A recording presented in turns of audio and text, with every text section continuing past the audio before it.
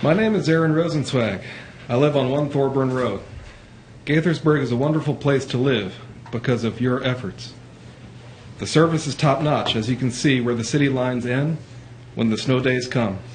Also, we hold the annual agricultural fair that brings so much fun and education to many people. We can see our city, county, and state tries very hard to preserve farming culture. The Maryland Agricultural Land Preservation Program is one of the most successful programs of its kind in the nation. Maryland has preserved in perpetuity more agricultural land than any other state in the country. When we are building houses, buildings, roads, we strive to keep a balance with Mother Nature. Still, we push animals out of our daily life. We complain about animals that bring inconvenience. However, animals have no way to voice complaints about humanity's destruction of their natural life. If we keep pushing animals out of our daily life, sooner or later, human beings will be all alone on Earth. Imagine if every city, county, and state bans the rooster. If we destroyed all roosters, within a very short time, the chicken family would become extinct, and the familiar American breakfast of bacon and eggs would be no more. That said, a chicken is not a farm animal. It is a bird, not unlike an African gray parrot. There's nothing preventing the chicken from being a perfect companion animal in the city. In 2010, we enacted a preemptive law to ban roosters. The ban would prevent noise complaints while protecting hens in our city for years to come. Unfortunately, ideas that sound good on paper don't always turn out well in practice. Animal control is caught in the middle. The new law forces them to confiscate any animal that remotely looks like a rooster. As the laws are written, they must do this even if there has not been a single issue with crowing. This law does not protect hens in our city. It makes them a target. Please grant my family a special permit to have roosters.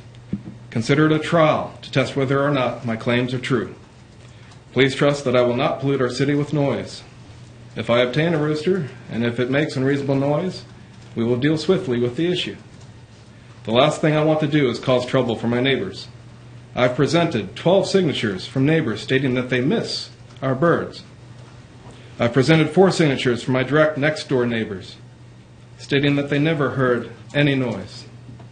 We have always been responsible.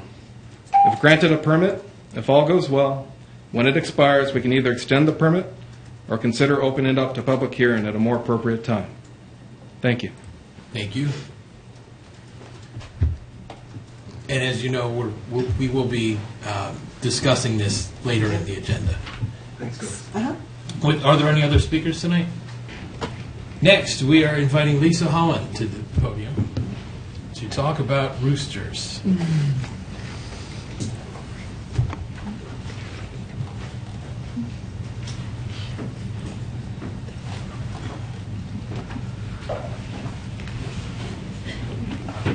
Good evening. Good evening. We are revisiting the chicken issue. As you are aware, roosters were banned back in 2010, basically because of the crowing noise that affected citizens. When you do have a crowing rooster, you do know immediately, staff knows immediately. We get several complaints on the location of the rooster. I did a lot of research on anti-crowing methods and old wives' tales and devices. And I found there are 2 known methods currently of deterring a rooster from crowing. One, of course, is the anti-crowing collar, which fits around the rooster's neck. It's made of Velcro. There is some netting in it. You can order different sizes. You can adjust the collar itself on the rooster. The other method is surgical muting of the rooster. It's not a simple procedure. It involves basically destroying or putting holes in the voice box of the rooster. And the voice box in the rooster is very, very deep. I contacted the Humane Society of the United States. They did not approve of either method.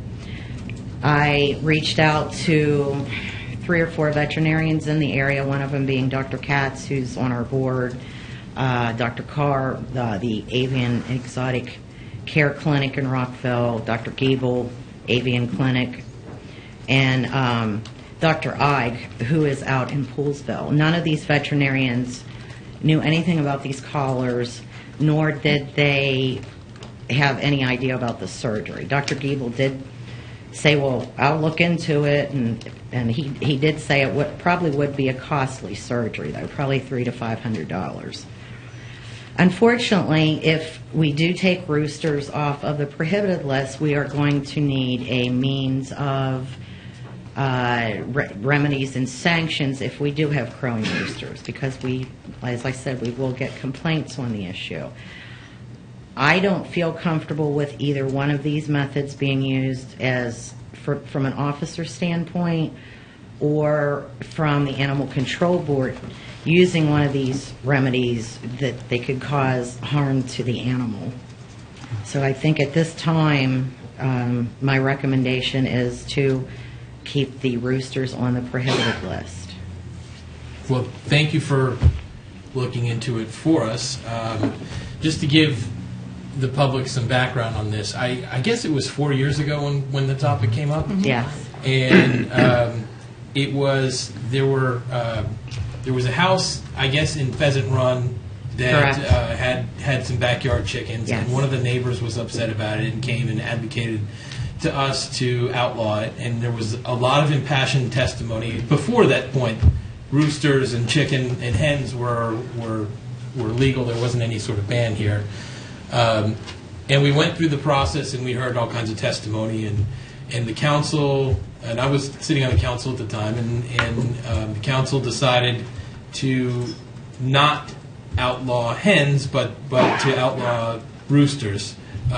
I was the lone dissent on that particular point, and my reason for being in the dissent was less about any sort of direct experience with roosters myself. It was more about, well, I didn't see that we had a problem with it, so why do we need to restrict people's freedom to have these animals? But that wasn't that point of view didn't carry the day, as happens sometimes when you're up here in a dais with other people.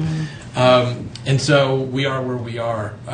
Let me take this opportunity to ask the council if there's any interest in revisiting the Rooster Ban, given Mr. Rosenzweig's testimony.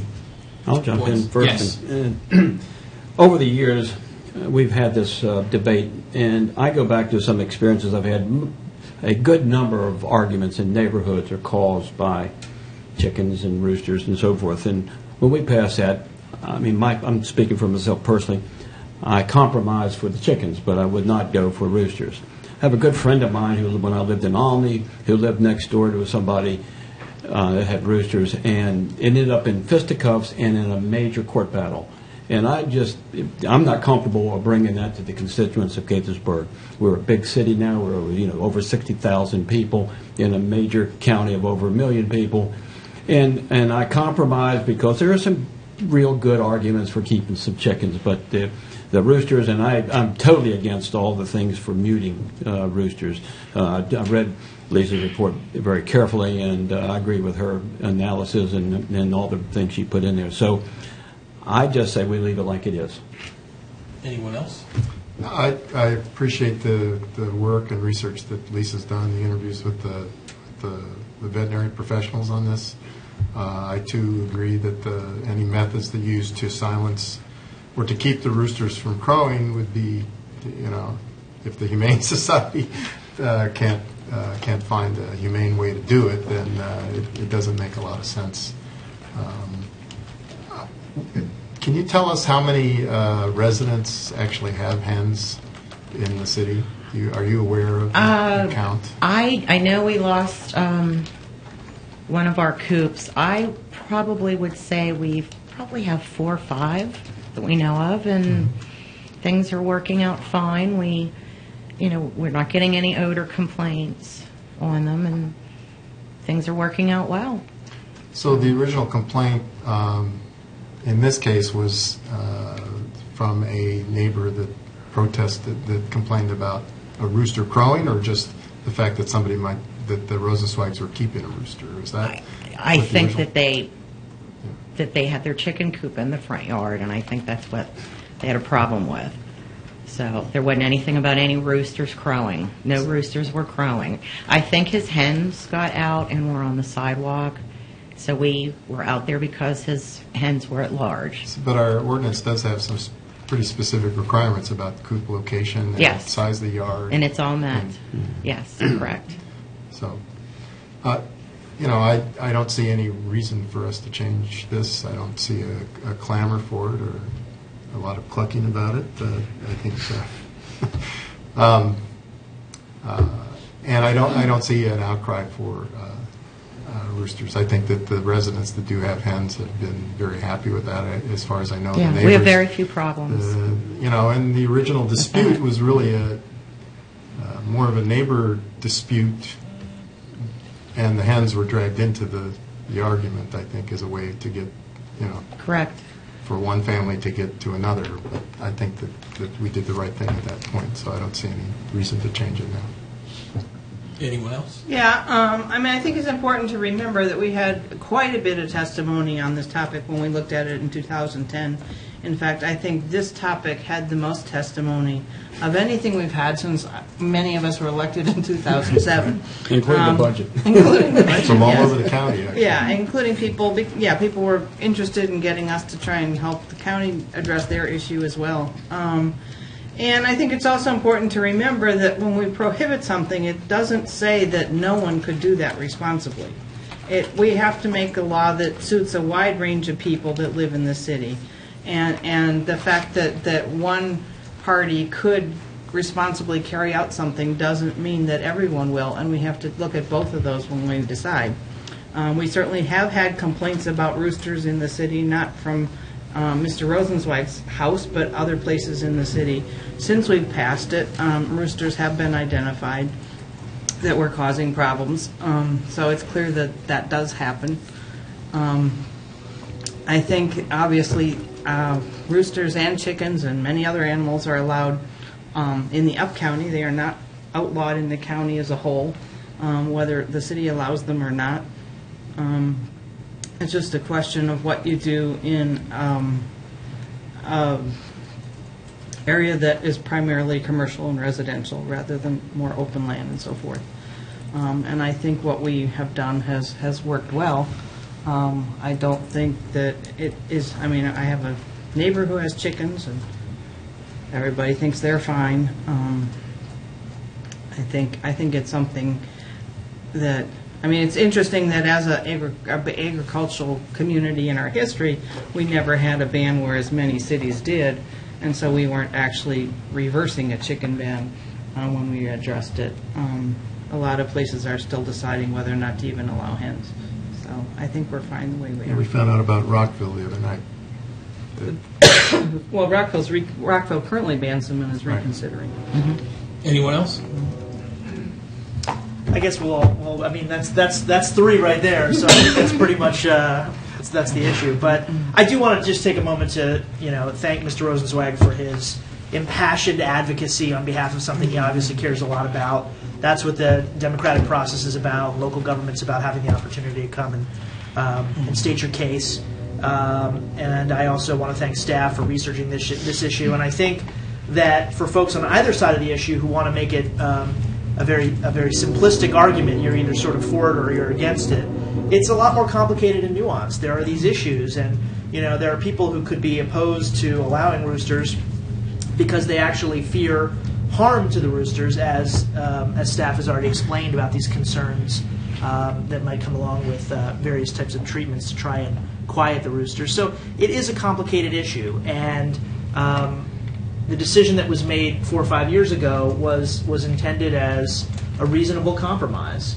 As most of you know, we had a temporary coop in my house over the summer. We had only hens, but it was a great experience for our family, educational and fun for our kids, and we were able to enjoy fresh eggs. But we didn't need roosters to have that experience. And it's tough because it can be argued that it's a little bit arbitrary to draw the line, sort of wherever you pick to draw the line, but it has to be drawn somewhere.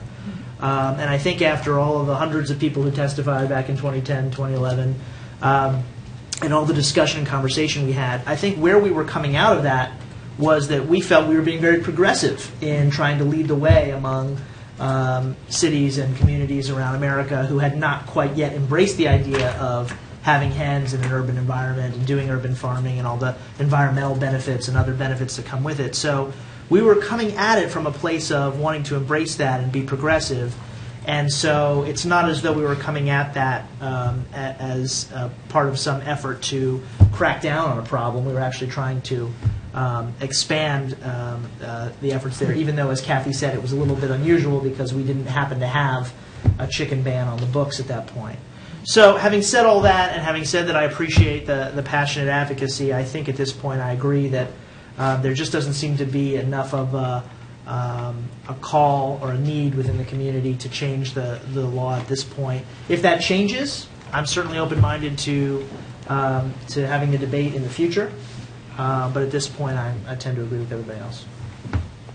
Yeah, I'm not going to use up much more time tonight. I basically concur with much of what's been said on the dais tonight.